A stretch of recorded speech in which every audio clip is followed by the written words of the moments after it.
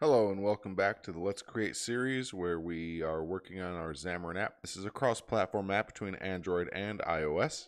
We're going to continue where we left off in the last episode, and we're going to continue our project setup, and we're going to work on the navigation service.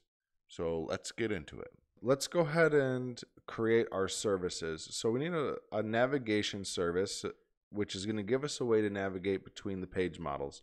So we can add a new folder, and we can name this navigation. And then we're going to want to add an interface. So you can add class and make this an interface, and we will name it iNavigationService.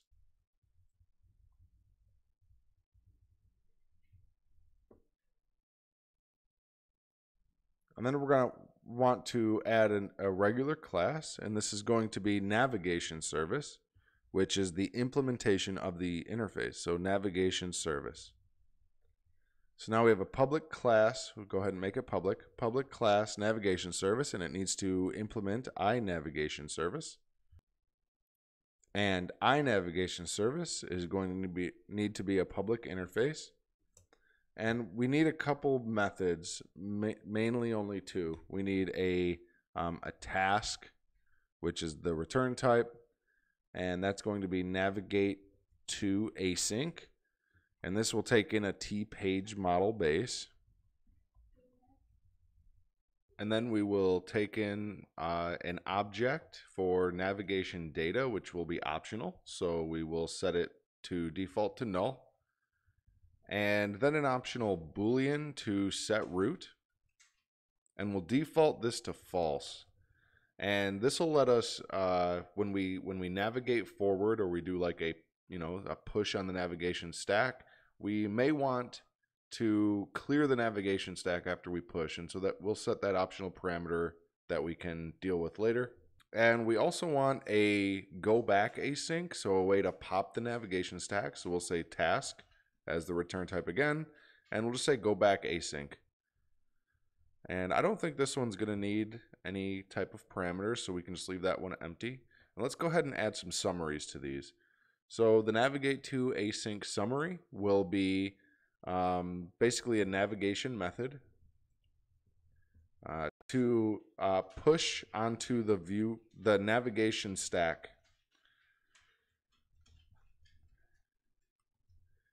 And then our go back is just the opposite, so a navigation method to pop off of the navigation stack. Okay, and then we need to provide those implementations for each of those methods. So we can go back to the navigation service, and we should get like a red line, an error. And if we just do the quick fix, it'll say implement interface, and it'll bring in those two methods. So navigation services go back async is pretty easy. All we need to do is grab the navigation from the current page and just pop async. So we can just return that. So we'll say return app.current.mainpage.navigation.popAsync. And that's easy enough. Now the navigate to is going to be a little more complicated, and so we need to check a couple things. So the first thing we're going to want to do is create the page, and we created a method inside page model locator that can do that for us. And all we need to do is simply provide that T page model base. And so we can do that by saying var page equals page model locator dot create page for, and all this is looking for is a type of page model, and so we could just say type of and T page model base, and that'll create the page for us, and it will set the binding context. And then we want to check to see if set route is true. So if set route, then we're just going to set this to the main page. And so we will just say app.current.mainpage equals new, and this can be just a new navigation page. And its root page will be the page we just created. And then we can go ahead and bring in Xamarin Forms. Otherwise, so if not set route, we want to make sure we have a navigation page. So we can say if app app.current.main page is a navigation page, and we'll just call it nav page is fine. Then we will just push onto that nav page. So we'll say return nav page dot push async, and we'll just push the page. Otherwise, we want to set a navigation page to the main page, so we can say else, and then we'll say app.current.main page equals new navigation page, and we will just set this as root, so page. And then at the very end, we'll just return task.completed task, and that just lets us know, hey, if we set the main page, that's not an asynchronous operation, so go ahead and just return completed task. Otherwise, if we pushed, then that itself is a task, and so go ahead and return that. So that should take care of the navigate to async and the go back async. So now we want a way to provide some post-construction initialization, and so we can do that in page model base. We'll go back to page model base. And we're going to make a virtual method, so it doesn't have to be overridden, but it could be. And we could just say public. So I guess we'll put it above our protected method. So we could say public virtual task as the return type, and then we should import threading.task. Public virtual task initialize async. And this will take in an object for navigation data. And this is kind of like the DTO, or the data transfer object, that we could pass between page models. And we could set this to just be a default to null so that it's not required. And all we're going to do here is just return task.completed task. And in each of the children page models, we can optionally do something to this, but we don't need to. And so now in NavigationService, we'll come back. And you notice we passed in this navigation data, but we're not doing anything with it. And so what we can do is, before the return task.completed task, we can check to see if page.bindingContext, so if page.bindingContext is a page model base, and we can just give it a variable name here, so page model base, and then we can just return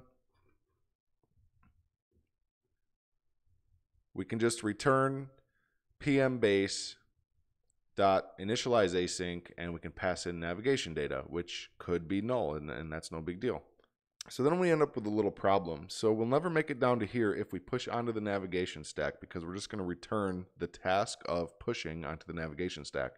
And so instead what we can do is make this method an asynchronous method, which then won't take any return. But then what we can do is we can await these things. So we can just await navPage.push, and then we can await PMBase.initializeAsync, and then we don't have to return anything. And so that'll take care of that. That gives us post-construction initialization, which is outstanding. And when we navigate to new page models, it will automatically call that, so we can pass navigation data as data transfer objects. And so that takes care of that. So I'm going to save everything. And we can jump over to our login page. So our login page, all we need to do is provide some kind of way to, first of all, determine it is the login page. And another thing we need to do is be able to navigate forward to something.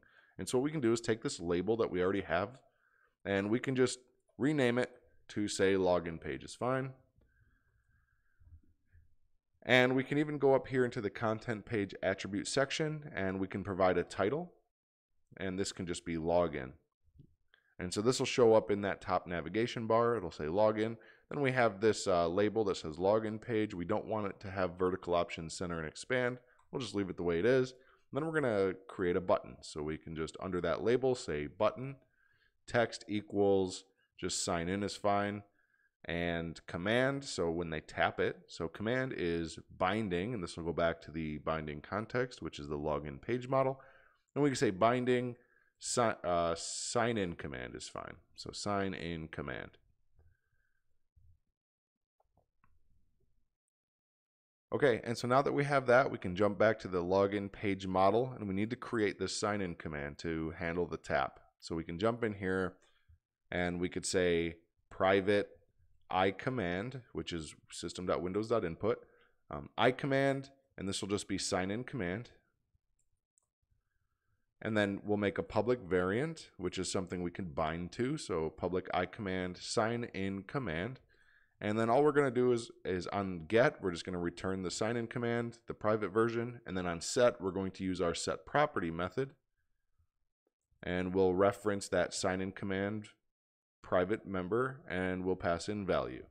And so then in the initialization, or even better in the constructor, and we're going to do this in the constructor because this only needs to be, the sign-in command only needs to be set one time. And so initialization will happen every time, well, you can call it multiple times, but the constructor is only on creation of the page model. And so what we'll do is we'll say public login page model. And in here, we can go ahead and set our sign-in command. So we'll say sign-in command equals new command, and this will come from Xamarin Forms. And we'll give it an action, and we'll say on sign-in action. Now, this method doesn't exist, so you can use the quick fix, and that will generate the method below our constructor, and we can add some kind of functionality here.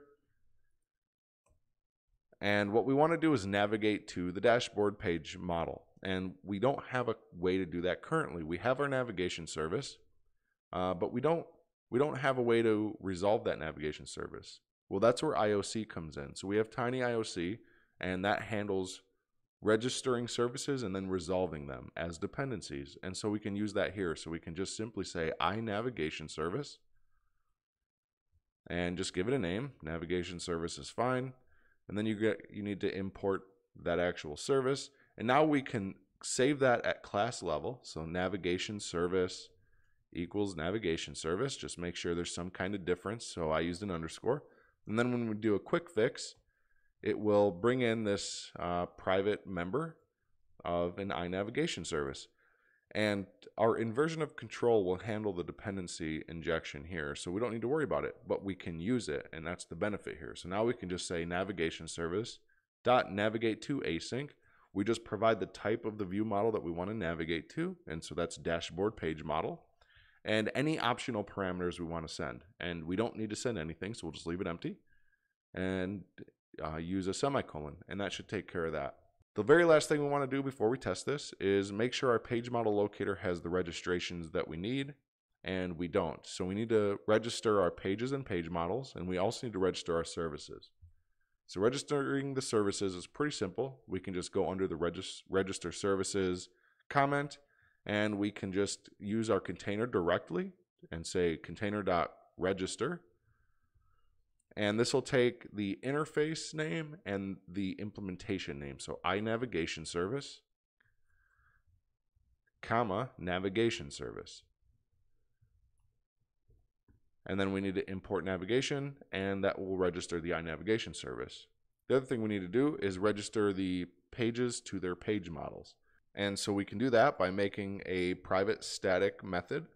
We can just do that here at the bottom. We can just say static void register. And this will take in a page model and a page. So we can say tPage model and tPage. And then we can just put some restrictions on it. So we can say where tPage model extends from page model base, and where tPage extends from a Xamarin Forms page. And so that puts restrictions on these type parameters. And then we can just register these to our lookup table, so view lookup, as well as the container. And view lookup, we're going to do a page model and then a page. And so we could do that here. We could say view lookup